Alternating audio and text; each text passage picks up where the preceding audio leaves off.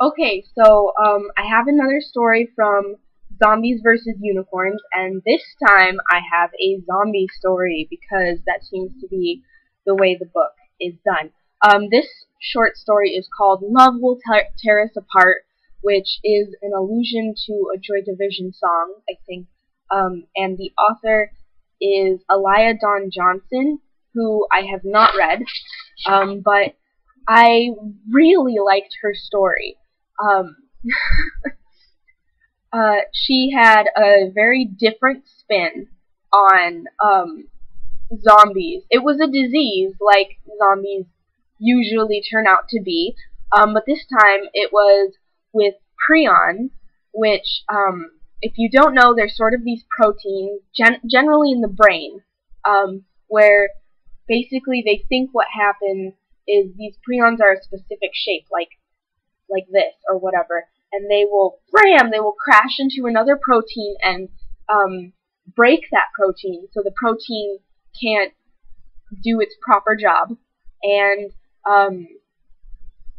this, and then they will continue to alter the protein and make it into the prion shape, and so this is about um, a a guy who can't Grayson who can't really remember sort of what he used to be or how he got the prions, but these scientists gave him a half cure, so he's conscious of himself, so he's still like a person. He's just a person that goes around murdering and eating people, and he doesn't really feel bad about it until he meets this guy that he likes. So yes, it's gay zombie love.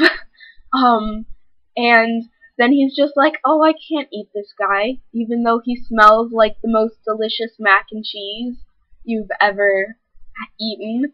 Um, and she writes it in second person, so instead of being like, oh, he smells like my favorite kind of mac and cheese, it's like, imagine smelling the best mac and cheese you've ever had. It's always you. And that's what second person means. Um, and um, I really liked it. It was so different to me, but it was well written. It's definitely something that I would want expanded upon, and I will probably look into her other works just because of this. Um, and it, you don't see second person a lot, and zombie books are becoming increasingly popular. It started out with Pride and Prejudice and zombies, but this whole I want to say True Blood thing, because True Blood was popular before Twilight was published. So within this last decade, True Blood started it, not Twilight. But True Blood and Twilight has brought in an influx of paranormal fiction and fantasy, and the vampire thing has become overplayed. So next we're moving on to werewolves, but I'm glad to see zombies, because I don't think we've actually had a lot of zombie literature. I'm not. Don't quote me on that, because I really am not good with literature history. I have no idea about like what has been popular or how much of it has been published. All I know is what's happened recently, and I don't think that zombies have been particularly popular in the past. I know werewolves have in movies. I don't know if they have in books, maybe a couple of them, but vampires have been going in and out of popularity since they entered literature. And I don't want to say since they were invented, because there are a huge number of cultural and like folk lore about vampires. So that's sort of like a collective human thing. Different cultures have different historical types of vampires. And back to the story. Um, it didn't go too fast. At least there was a consistent speed for how it went, which I like, and that's kind of why I wish it were expanded, because I would like to see deeper into the characters and into the scenes and how things happened.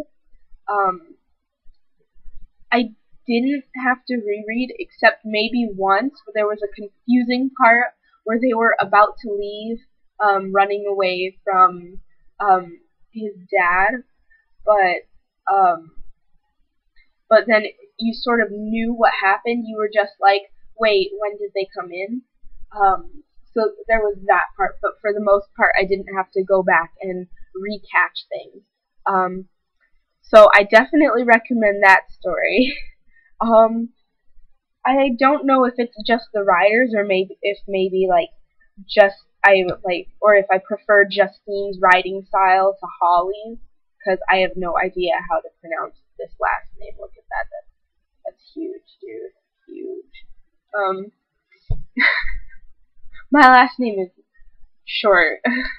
so, um, so tomorrow I'll give you guys another story. I hope you like it. Go out and buy this book. It's pretty awesome. I mean, just look at this. Look at this. Isn't that amazing?